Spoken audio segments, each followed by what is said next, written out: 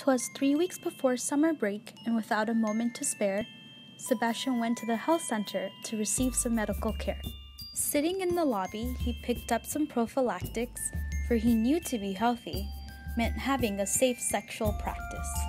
After a few moments of waiting, his name was called with resound. Delighted he was to see a doctor to make sure his trip was safe and sound.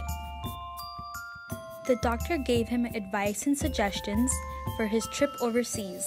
Sebastian left secure with the knowledge of a trip devoid of disease. Upstairs to the pharmacy was his final stop along the way.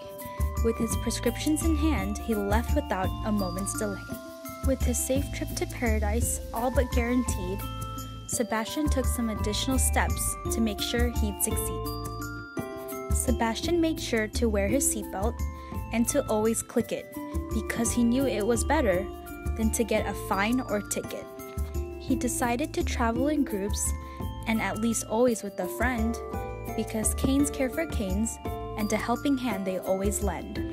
He was attentive with his information at the ATM and when making payments, so as to not deal with fraudulent charges on his bank statements. He made sure to wear sunblock to protect from the rays of the sun, because a burn on the beak certainly isn't any fun.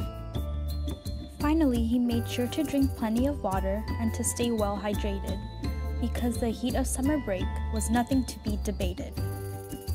Follow these tips from Sebastian and you're sure to be cool, and you'll have a safe summer break with plenty of fun by the pool.